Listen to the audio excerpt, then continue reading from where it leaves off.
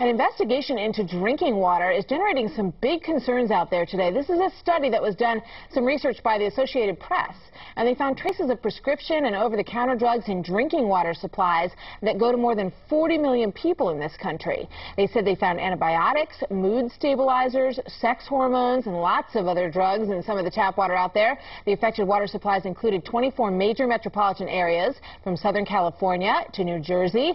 Let's take a look at how this could happen. It all starts when someone flushes drugs down the toilet. I think everybody has done this at some point in their life. You think you're getting rid of them in a way that won't allow kids to get their hands on them, anything like that. Well, it travels into a water treatment plant, then it goes into a reservoir, then back to another water treatment plant before becoming tap water in the U.S. And let's be clear, Martha, the animated graphic that we just showed is a nice way of explaining how these get into our water supply. Remember the other way, human waste. It's not just people discarding their prescription medications in the toilet. A lot of drugs are metabolized or processed through the kidneys and are excreted in through the toilet and our reservoir, our sewage system, and find its way back to our water. And I think that is cause for concern.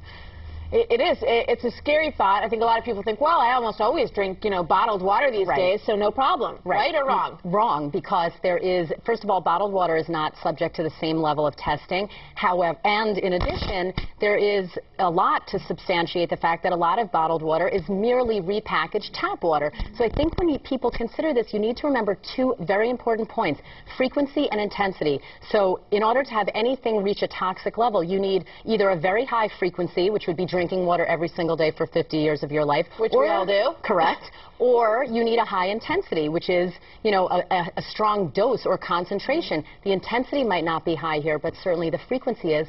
So I think it's something that needs closer study. And there's water in everything. I mean, there's water in juice, there's water in soda, there's water in coffee. That's right. What can you do to try to minimize your risk? Well, you can't live your life in a plastic bubble, obviously, and no one gets out of life alive. So this is just an example of how environmental toxins and exposures can really contribute to health causes and problems for us. I think if you want to drink seltzer or club soda, that's one way. We can't avoid drinking water, as you said. Before you go, though, because there's all these things now about ways to get toxins out of your body, all sorts of stuff out there. Any of that will work for this? Absolutely not. And again, I think that as the EPA had commented earlier, as testing abilities get more and more sophisticated, we are going to find more and more things around us in our environment. I think it's cause for concern, not panic at this point. All right.